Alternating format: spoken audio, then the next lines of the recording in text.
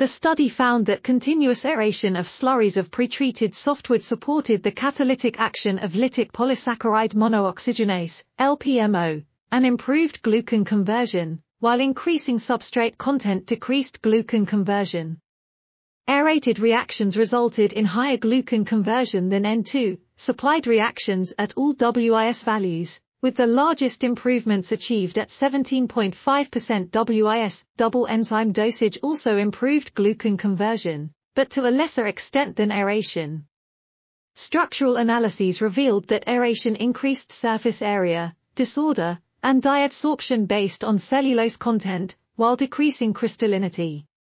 These results demonstrate the potential of using proper aeration to exploit LPMO's capacity in enzymatic saccharification of lignocellulosic substrates and provide detailed information about the characteristics of the substrate after interaction with cellulolytic enzymes.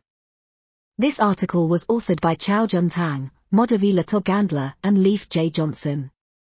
We are RTCLTV, links in the description below.